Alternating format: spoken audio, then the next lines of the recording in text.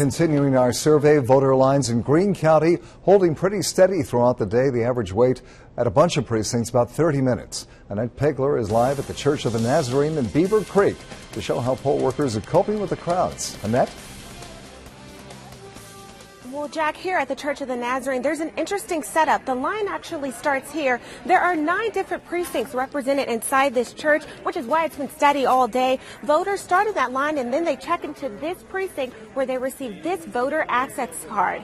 Now, poll workers say they saw the most crowds around 6:30 this morning. No major problems at the church. However, at the Church of the Vineyard this morning, the printer stopped working. This caused voters to wait up to 2 hours to vote before workers got the machines repaired. Greene County residents will also determine if a number of school levies are passed. We caught up with one parent who was in favor of the Beavercreek levy.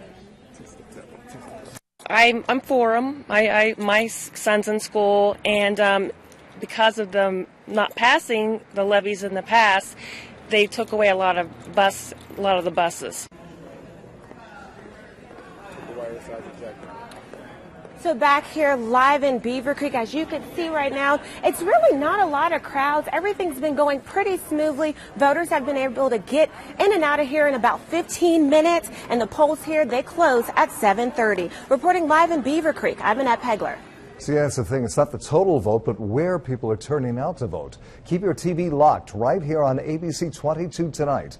Our network election coverage starts at 7 o'clock. We'll have some early results, and we'll have special cut-ins throughout the evening with local vote updates as they pour in throughout the Miami Valley.